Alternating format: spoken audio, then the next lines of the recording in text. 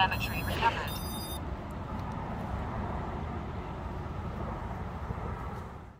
So I made this last year in June. What I was trying to do was make something super portable that can carry a GoPro and not having to worry about needing a balance charger when I need to charge. As far as components go, for the FPV cam, I used the Caddx Ant camera.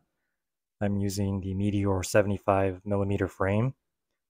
I'm also, using a Gemfan 40mm tri-blade props.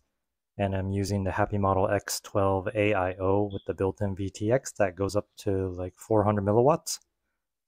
I also have the Crossfire Nano with a Rushfpv micro Crossfire antenna on it. Oh, and the motors, I'm using the HappyModel 1102 13500 kV motors.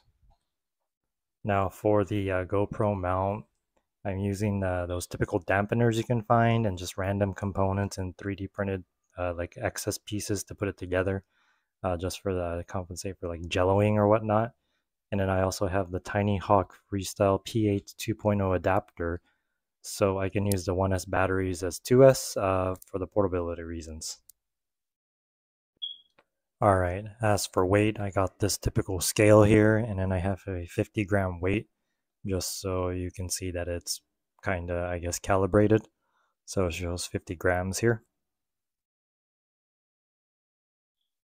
Alright, so I'm going to weigh the drone here with the GoPro, the battery, so just the full all-up weight. And it comes in at 96.6 in the current configuration. And just for reference, I'm going to remove the little pack. These are just mounted together or put together with some double-sided tape. Let's see how much that weighs by itself. It's 25.3.